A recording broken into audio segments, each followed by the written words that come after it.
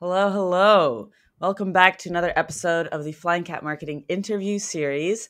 Today I have Farzad Rashidi, who's a leading innovator at Respona, the all-in-one link building outreach software that helps businesses increase organic traffic from Google. Previously, he ran the marketing efforts at Visme, where he helped the company gain over 14 million active users and pass 3 million monthly organic traffic. So, very excited to talk to you today, Farzad. How's it going? It's going very well. Thanks for having me on the show. Yeah, absolutely. It's rare actually that I have guests that I talk about SEO with. We're always talking about different, like we talk a lot about content or growth or other kind of marketing things, content operations. But I'm really glad that we can really just get into it with the SEO talk. So Sounds tell great. Yeah, me, I'm excited. yeah, we're gonna dive in straight away. Um, tell me what you did. How did you get these 14 million? Today we're actually going Sure to talk thing. about, I know we're going to talk about on page and we're going to talk about keywords and those kind of things. And we might actually have a second episode where we're talking about off page and link building. And today let's just keep it to on page. So um, Sure thing. tell me about your biggest plays here. Sure, no problem. So I started my career maybe I was at our parent company called Visme. Have you heard of Visme before? Have you used our Yes. platform at all? I think I might have tried it once. Okay, perfect. Awesome. So for folks who don't know what Visme is, it's an all-in-one visual content creation tool for brands. So if you're a company, you're looking to create like presentations and reports, proposals, you could create really good looking, professional looking graphics within a matter of a few minutes. Now, the main reason, or I would say, main aspect of our platform that's different from Canva is that we're predominantly focused on businesses versus Canva. That's more of a D2C platform built for everyone. So that the company was started back in 2013, and it was basically a bunch of engineers and designers who had put together a product.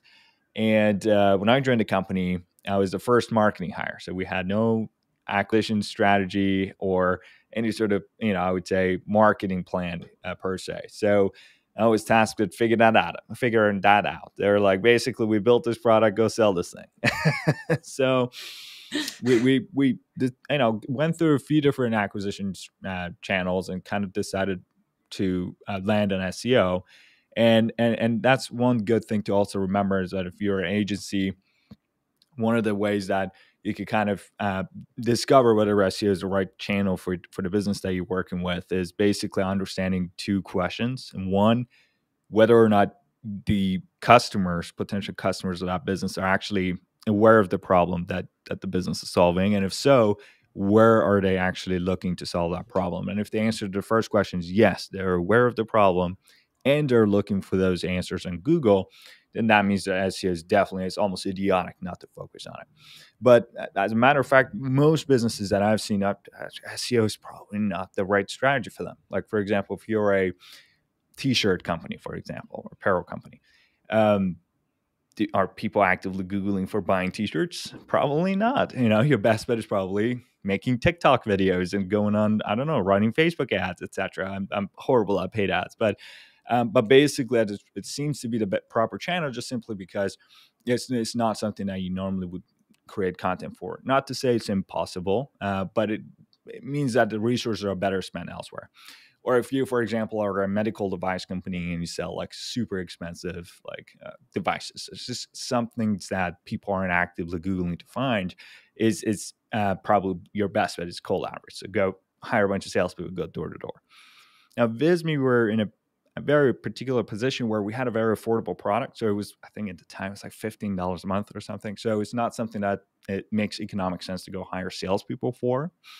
Or on the other hand, to focus a ton on paid ads because some of our competitors like Canva had raised like hundreds of millions of dollars at the time. So it would become very competitive and difficult as a bootstrap company to compete with. Plus, there's a diminishing ROI. So, when you double your budget, doesn't mean you get double the conversion. So normally, cost per acquisition catches up with the LTV very quickly. So we basically decided to focus all of our efforts on our SEO. So we started, working with some writers. We put together some content pieces and blog posts, and what people were talking about at the time. And guess what happened? What? What Nothing. happened? It was absolutely Yes. crickets.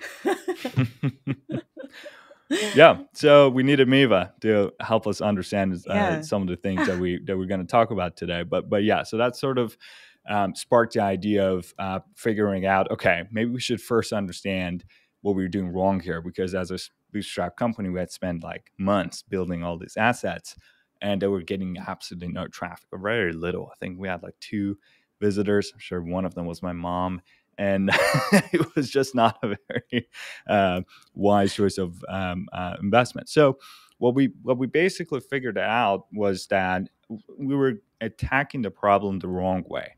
So a lot of businesses, when they get started with SEO, they're like, hey, here are some key terms that we want to rank for. So let's go create pages for them, and then basically put it on our website, and it will magically get rankings. And it turns out in real life, this is not normally how it works. So there's a lot more science involved when it comes to picking the right keywords first and building the right site structure to match user intent. Okay, so what is that? What is this play? So I also understand, of course, it's a lot more than just picking keywords, and that's something that people try all the time. They're like, oh, we write some pieces, then we found some keywords, we put it in it later, or we build a small list of keywords and we're just going to build a couple pages, and oh, we did that. SEO doesn't work, it's not a good channel. And so I have my Exactly. opinions. I'm here to hear your Sure. experience and what it is that you did instead. Yeah, absolutely. So, I mean, there's a variety of different ways, but here's a very good rule of thumb that I've sort of put together also in a little ebook that I wrote, where it gives a blueprint and step-by-step instructions for any business that has determined that, hey, SEO is the right channel, it's worth the investment. Now, how do we actually go attack this problem? So, what the steps that we follow, even to this day at Visme and at Respona, both companies, is that we run a parent keyword. So any business has a parent keyword. So for example, for Visme was at the time infographics and presentations. For Respona, it's link building, SEO, right? So there's these parent keywords that basically kind of sort of explains what the business is in 1 or 2 words. Now, these are extremely high volume, normally super competitive keywords. So what we normally do is that we run these parent keywords through a SEO tool like Ahrefs or SEMrush, or if you're just starting out, more affordable tools like Ubersuggest, etc. There's a gazillion of them out there. They normally give you hundreds of thousands of keyword suggestions that are relevant to those parent terms. So, for example, for infographics or presentations, like presentation, how to make a presentation, how to deliver a presentation, or how do I make a presentation, right? So basically there's a variety of different keywords that are catered for I would say different stages of the buyer journey. But the biggest thing, because you can always find a lot of keywords, there's an infinite number of them out there. How do you go about prioritize these? Because any business has limited amount of Yeah. resources, so that prioritization process becomes very important. So what the process that we use for prioritization is actually somewhat interesting, because I think people, especially SEOs, I'm sure you guys do this also instinctively, but this is something that we sort of put together a formula for that we used to call, well, I call it the Farzad score. But our team was like, no, You we're call not it calling, what? we're not calling this the Farzad score. We're going to call this the opportunity score. so, so basically, short version is, not to speak in nerd terms, but speaking plain English, you want to ideally prioritize keywords that first get a good amount of volume. So it's not keywords that have nobody's actively looking for. So that's just common sense. Get some level of volume, highest amount of volume possible, lowest amount of competition. So it's not dominated by the big guys, something that's within our grasp. But most important of all, have the highest amount of commercial intent. So the overlap here is what we call the opportunity keyword. So we ideally want to prioritize our keyword list based on all these 3 factors combined. because none of them are a good factor to judge by themselves, right? Because you can always create content that gets a lot of volume, it's irrelevant to your business. Or you can create content that is super relevant to your business, but nobody's looking for it on Google. So all of them are useless. So we got to make sure that it hits all three chords. So what we do basically is to extract these lists of keywords, we put them in a little Google sheet, and I attribute each one of these factors to a certain metric. So for example, for volume, we use the traffic potential, which is basically the amount of organic traffic that the first ranking page on that keyword gets. Because you shouldn't just rely on the organic, I would say, volume for that keyword, just simply because normally posts rank for multiple keywords at the same time, longer tail variations. You're preaching to the choir, Farzad. Exactly, absolutely. I'm sure you notice it's more so geared towards the listeners, maybe. I'm sure you guys are doing this already and well aware. So we normally use the traffic potential as a metric for judging. Okay, hey, if we were to get rank number one for this keyword, how much traffic are we talking here? Two is the competition, which is the easiest one. A lot of these SEO tools give you a score. It's called keyword difficulty from 0 to 100. 100 is super competitive. Don't go near it. 0 is super low competitive.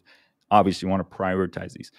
So that's something that we want to prioritize, obviously, based on the lower the better. So we kind of have that in a reverse metric. So basically have 1 over keyword difficulty. And the last metric for commercial intent is a little bit more tricky because that's something that's not really talked about when it comes to SEO because you're only talking about organic traffic. But the metric that I like to use for that is actually the CPC for that keyword. And the reason why we use it is because advertisers like to make money. So if advertisers are willing to pay for traffic to come through those keywords, that is an indication that that's a commercially valuable keyword. So we ideally want to prioritize an organic calendar keywords that have the highest amount of CPC possible. So once you multiply this together, which is number of traffic potential multiplied by 1 over keyword difficulty, multiplied by 1 plus cost per click. And the reason why I do 1 plus is sometimes cost per click 0, so we don't want to rule those keywords out. So we just want to make it neutral. That gives you a score. That doesn't mean anything on its own. And one thing that I also missed during this whole thing is a great rule of thumb that has no scientific basis, but it's worked very well for us. And that is extract or removing all the keywords before even plugging into the formula with a keyword difficulty of higher than your domain rating. Yeah. Meaning, in plain English, don't shoot for the stars, all right? Stay within your league. So if you're a small website starting out with a low domain rating, you want to start going after some of the keywords that have lower competition. And as that domain rating grows over time, we're going to talk about how you do that in the second episode where we talk about off-page SEO. Then you can go after some of the more higher competitive keywords, which normally are either more commercially valuable or higher in traffic. So either way, you extract the keywords that are out of your league, and then to prioritize the rest, you plug it into this formula, which we call the opportunity score, and then that you just sort descending.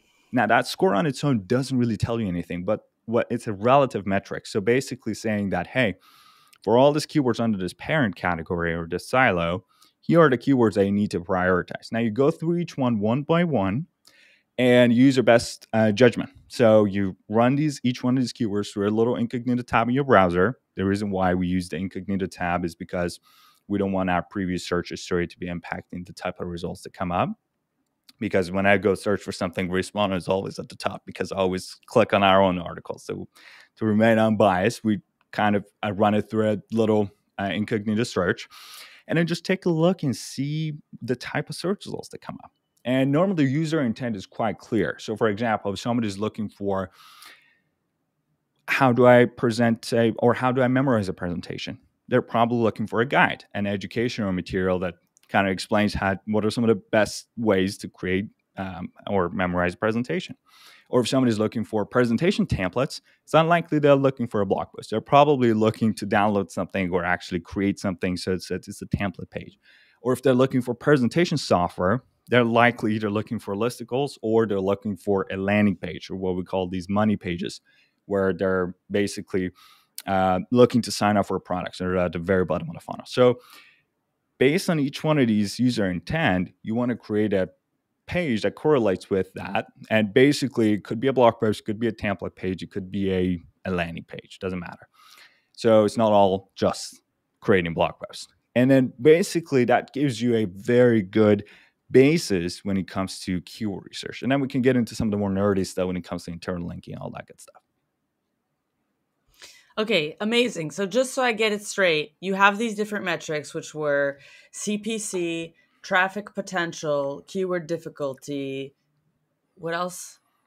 Are those That's the three it. metrics? Yeah. Yeah. And then that you put that's the what makes the score. Do you give different weightage to each of those things?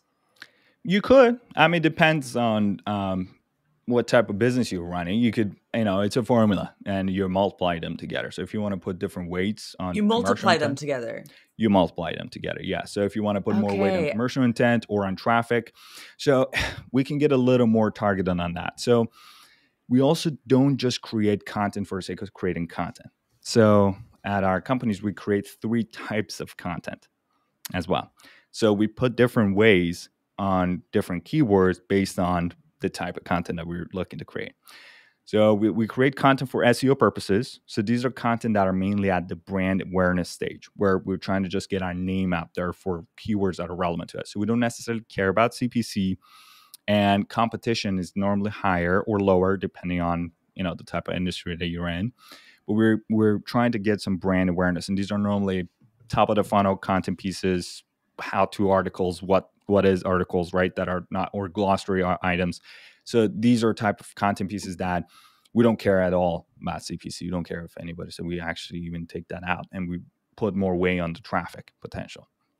On the other hand, we have content pieces that are in the consideration stage. So these are content pieces that, we can get a little more detailed there. But the second type of content that we create is link content. So these are linkable assets where we use as a bait to attract backlinks. So these are original research, surveys, right? Infographics that are cool, that are basically still derived from That you've designed research. with Visme? Yes, most of the time. Well, all the time at Visme, yes, but at Respona, sometimes we create some graphs and etc. And so these are content pieces that we don't care about the traffic at all. This is we don't really care about the competition or the CPC either. Really, these are content pieces that are built for outreach. So these are content pieces that we're actually going to go pitch to publications to try to get some backlinks to. Okay. And the last step is what we call bottom of the funnel content pieces that are built for conversions. So those content pieces, we care a lot about CPC. We don't care at all about, competition as much or the volume as much. For example, the term link building software that Respona is ranking for. So this is a very, very highly targeted item that we wanted to rank for, just simply because of the amount of conversions that we're getting. So the way we sort of measure the success of our content pieces or pages is based on the objective. And so according to the purpose for each one of the content pieces that you're putting out, you can also assign different ways on each one of these 3 metrics. Okay. And so if they're all multiplied, then wouldn't the highest keyword difficulty score make it seem like it's a bigger priority? Shouldn't it be the That's why it's lower 1 keyword over. difficulty? Oh, okay. It's divided by That's right. the keyword difficulty. So okay. it's in reverse. Right. So the higher the keyword difficulty, the lower the division. Mm-hmm. So just so I make this simpler for folks who are listening, it's difficult to follow when I'm just talking, right? So I've actually put together an ebook. It's free. You guys can just Google Visme marketing strategy. I wrote that ebook myself. We'll link to it. Sure. Yes. We can link find to it in the show notes. Yes. And then I have screenshots, step-by-step instructions with all these nerdy stuff in there. So you can just plug and play. But that hopefully is going to give you some background information before you dive in. Fantastic. So, okay. Excellent approach here. I love it. I resonate with it. I have a similar one. But man, 14 million users. What was the time frame? Like when you joined, how many users were they It was at? And a few sorry, hundred active thousand users. users. This is active users, as in active users from organic traffic, or subscribers to, or what is that metric So exactly? we're a freemium platform, so meaning that a small percentage of these are actual paying customers. So active users, users that have logged in at least one time within the past month or something like that. So I'm actually, Okay. don't quote me on that. So it's users that are actually still using our platform, but not all of them are paying customers. A small percentage are. Okay. Okay, so the 3 million monthly organic traffic, how long did it take to get, when you joined, how much was it, and what was the time frame using this approach to get there? Yeah, so I can look that up for you. To be honest, I don't remember. It's been a while. But yes, but it's not to say that I've done this. I take very little credit, just simply Well, because I mean Visme. you as in Visme. That's right. Yeah. So basically, with the company was started in 2013, but they were in build mode. I believe we started building out the content and all that good stuff starting 2017 ish. So 2022, it's about 5 years. 5 years. And Yeah. so this was all done with your internal team, or were Yeah. you working with some freelancers? So we do. So here's how we structure our writing team. So we don't. We have some core writing team members, our content managers. So these guys do write content by themselves, stuff that they feel passionate about. But their job is mainly quality assurance. Is not so much about and publishing and editing and managing writers that rather than writing content pieces themselves. Simply because when you're writing content pieces about different areas, um, you kind of don't want to just go repurpose stuff that's already written. So we normally delegate content pieces based on the area of expertise to different writers. So we have a network of writers that we work with, Okay. the freelancers that are passionate. One of them are very interested in data viz, right? Some of them are interested in design. Others, some are interested in marketing. So based on their area of expertise, we delegate different content pieces and keywords for them to write pieces for us. So I imagine it's slowly ramped up. Like you didn't start with the same amount of pieces that they were publishing by the time you got to 3 million. But how many pages per month? Well, I guess you also had a lot of link building going on, which we'll be Yeah. talking about, which So definitely yeah. So moves the that's the needle. But thing. So a lot of people are mostly aware of. So here's the thing. Most companies, when they focus on SEO, they get very bogged down on the keyword research process and the content creation aspect. Matter of fact, is what we found is that that's just 50% of the work. A lot of people just stop there just simply because that's what's most comfortable, right? So as a company, you can spend the time and do the work yourself to go create a blog post, right? And pour your heart out. But as a matter of fact, like Miva, if you go and Google, for example, presentation software, all right, on Google, let's do it with me. Presentation software. okay, Just let Google me it in let me a do new it. incognito Let me do window. it. Present in my incognito window. Yeah, Okay, give me a second. Presentation. I wonder if I can share my screen on this software. no worries. Oh my god, I So can. here's what I want to show you. How many search results come up right underneath the search bar? How many search results come up at the top when you look for it? Well, I have one, two, three, four Sorry, ads. gotcha. So sorry to interrupt you here. So right underneath it says globally how many web pages contain this keyword. Oh, So it says sorry.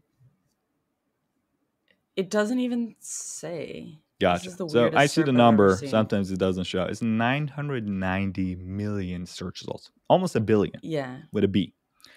So once you create a really good piece of content, you have found a really good keyword, and let's say you're in the top 1% when it comes to quality of content, right?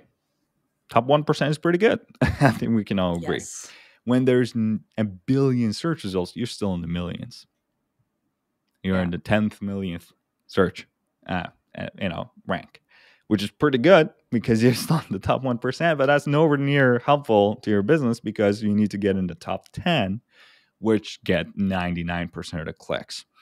So that sort of is what sort of led us to this conclusion that we need to have an in proportionate focus on our promotion tactics, because the way Google and back in the late 90s when Google basically took over the search engine market was based on this algorithm they built called PageRank, which basically prioritizes the search engine based on a Mean Girls popularity contest. So the more relevant, authoritative websites are linking back to you and not actually meant talking about you, the more weight they put on it when it comes to their search ranks, because you can't just rely on the content on the page to judge the quality per se. And you need to also see how many people are actually referencing and talking about it.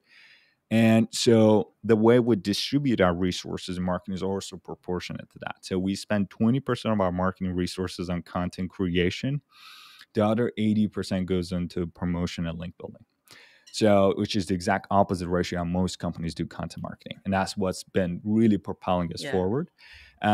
So what matters, I always businesses come, especially when they request a demo responder, like, hey, we don't have resources for doing link building. I'm like, how many content pieces are generating? It's like, yeah, we just create, a couple a week. I'm like, a couple a week? I was like, stop producing so much damn content. Just produce really good piece of content once a month and spend the rest of that month promoting it. So all matters. It doesn't matter how much resources you have. Obviously, Visme produces a lot more content than Visme does because they're a larger team. There are 100 people. But what matters is how you allocate those resources. So 20% content creation, 80% content promotion. Meaning once you spend 2 hours or 10 hours to create a content piece, you spend the rest 40 hours, 4 times the amount of time you spend on creation, on promotion. And then you move on to the next piece. Love it. Farzad, this sounds like a good moment to wrap it up because that's going to be part 2.